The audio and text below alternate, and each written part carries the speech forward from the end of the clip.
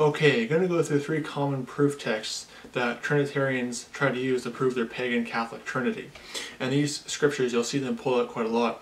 And I'm going to show you how these scriptures actually prove the biblical Godhead and actually refute the pagan polytheistic 3-God Trinity. Okay? First one is Genesis chapter 1 and verse 26. It says, "And God said, Let us make man in our image, after our likeness, and let them have dominion over the fish of the sea, and over the fowl of the air, and over the cattle, and over all the earth, and over every creeping thing that creepeth upon the earth." And you'll say, see, it says, let us make man in our image, plural. Now that is true. There is separation in the Godhead. But notice how it says our image, singular. Not our images, plural.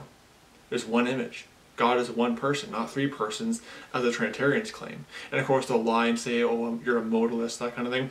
Modalism is basically, modalists, they don't believe in separation. They don't believe in there's distinction in the Godhead. They say that God has 3 modes and that he just changes the modes. That's not what the Bible teaches. The Bible teaches there is separation in the Godhead. We see that at the baptism of Jesus in Matthew chapter 3, verse 16 to 17. The Godhead can separate, but they're one person. They're not 3 persons that are somehow one God, but you know, it's heresy, this Trinity.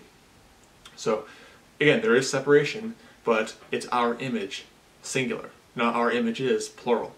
Okay?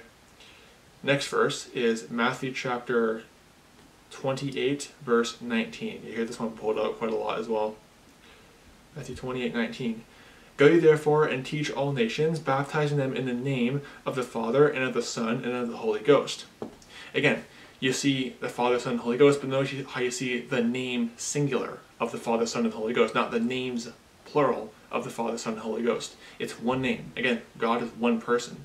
You don't see a plurality of names or a plurality of images. It's singular name of the Father, Son, and Holy Ghost.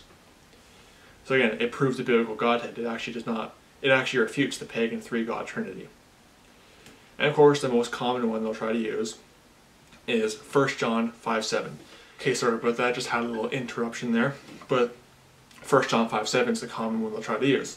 And it says, "For there are 3 that bear record in heaven, the Father, the Word, and the Holy Ghost, and these 3 are one." And I'll say, see, there's 3 in heaven. Okay, again, notice what the verse says. These 3 are one. Okay, notice how it does not say these 3 persons are one. It just says these 3 are one. Again, Deuteronomy 6:4. You know, the Lord your God is one Lord.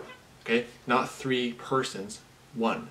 Okay, so again, 1 John 5:7, like the other 2 verses, proves the biblical Godhead. That God is one person. You have the image singular, name of singular, and these 3 are one, not these 3 persons are one. So it's ironic how all 3 of the main proof texts that the Trinitarian pagans try to use actually prove the biblical Godhead and refute the pagan 3-God Trinity.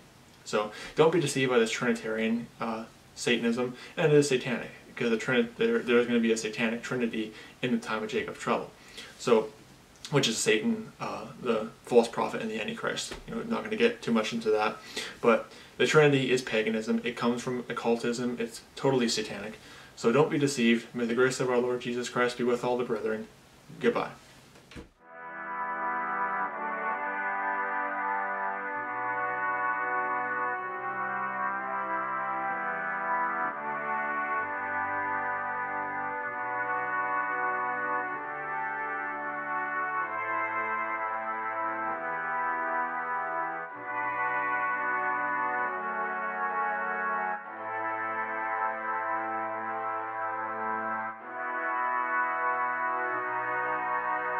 Thank you.